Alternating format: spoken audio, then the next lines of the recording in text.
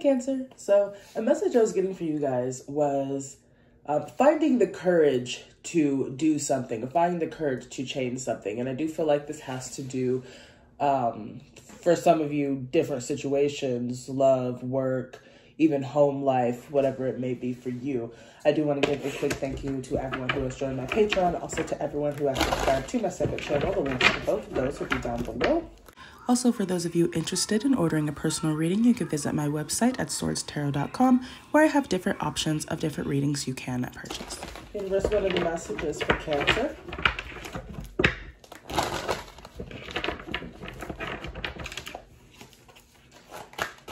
What are the messages for Cancer? They keep telling me finally something's happening for you.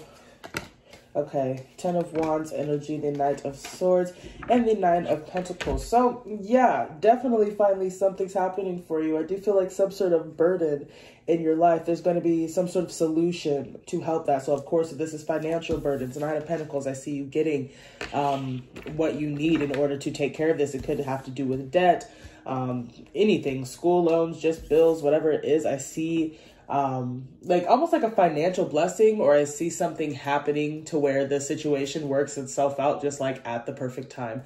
Like, I don't know if you guys have experienced something like that, to where you're like so worried about something and then shit just works out like last minute. So I feel like something like that is going to happen for you guys. Knight of Swords energy, there could be some information coming your way. We do have the High Priestess here, so it makes me feel like you have a hunch about something. It could be about someone in your life. Yep, 7 of Swords energy. You have a hunch that someone is not honest. 7 of Swords is lying, cheating, stealing. Just overall kind of a dishonest type of energy.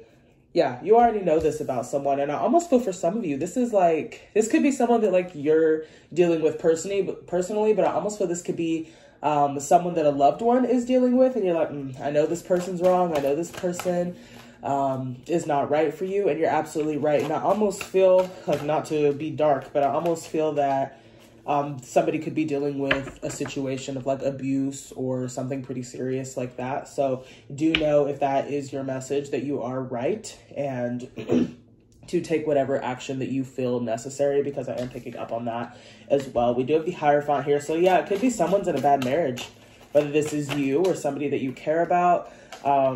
I really feel that somebody's very dependent on someone else, and this could be kind of where like just a whole cycle, a whole toxic situation is going on. So we do have the Wheel of Fortune here and the Justice card. So I do feel, as far as this situation, there is a lot of hope in there, and I do feel like something's going to happen. Something needs to happen. I almost feel like the universe is going to intervene a little bit about this. I do feel that other people as well are going to see this person's true colors, or just like the light's gonna come out, or the shit that's hidden in the dark is going to come to light for sure. So I do feel like the situation is not going to last much longer. But yeah, you're right about it. I feel like you're already intuitively on it, and I almost feel that you've been on it right from the very beginning. Like, yeah, so you're right. Just know that. Why is the 10 of Wands energy here? 10 of Wands, this is burdens. It's kind of like a stressful energy, but like I said, I do feel like there's going to be some sort of solution coming in for you to take off some of these burdens. We do have these 6 of Pentacles. So yeah, you're going to be getting help with something. Whether this is financially, or this is, you know, dealing with some personal shit, whatever it is, I do see you finding the help that you need and finding the answers that you need as well. What is the Knight of Swords energy here?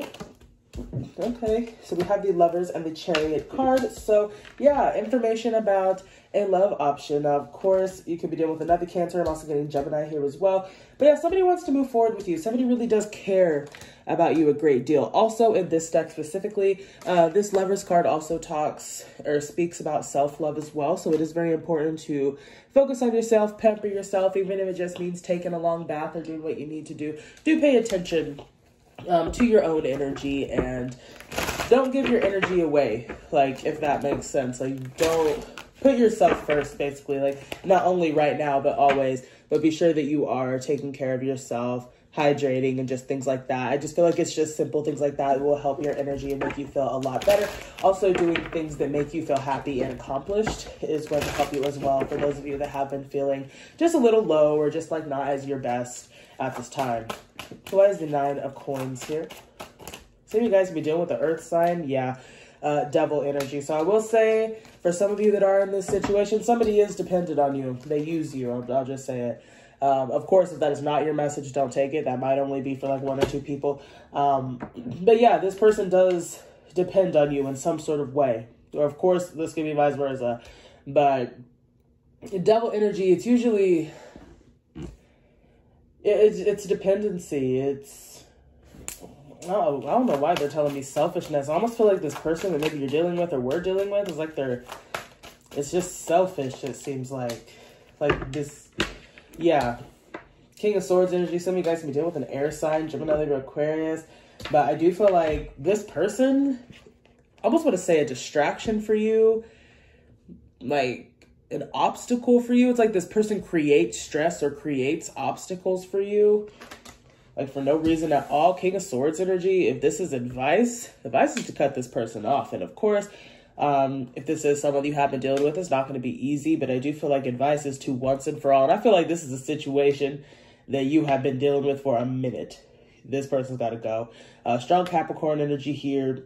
Aquarius energy. But whoever this person is, I definitely feel it's time to let them go. Because this dependency is not going to stop with them. What is the High Priestess energy here? Also feel about a certain situation. If like something recent, it feels very recent. If you're like, okay, is this person being honest with me? Did this person lie to me about that? They did. So, yeah. I will try to get deeper. The 7 of Swords keeps showing itself to me. This is a red flag right here. Right here. This is a red flag. Well, I do not feel like this is a new person, but for some of you, if it is, if you are already like, I don't trust this fucking person, listen to that energy because they're not trustworthy. And for those of you that have been dealing with this for a while, this devil energy here, they're not going to change. Like, they're not going to change for you. They're not going to change for themselves. This person's not going to change. So I do feel like that could be why the advice right now is once and for all, let this energy go. Okay, clarifying the 7 of Swords, we do have the Page of Wands and the Hanged Man. So yeah, this person, like I don't know why they're telling me. I mean, I guess they stop your growth a little bit. I mean, of course, it's our fault as well. We allow this to happen, but this person is a huge blockage in your life. Huge. Like the Page of Wands energy, you got good energy coming your way, you have good opportunity, you have talents, you have skills, and it's like this person is just keeping you stagnant. So do keep that in mind when you are dealing with this person, or if you are still dealing with this person, that they do keep you stagnant.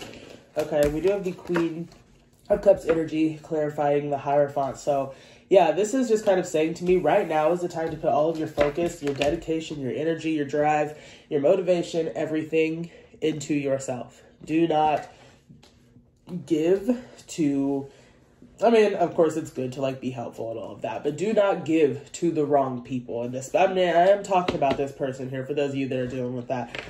Do not give to the wrong people right now, because I really feel that going into the new year and all of that, things are going to start moving really fast. I don't know why I'm getting that. Maybe it just seems like the world's just moving faster. Comment down below if you feel the same way. But shit's going to start moving really fast. Opportunities are going to come and go and come and go and come and go.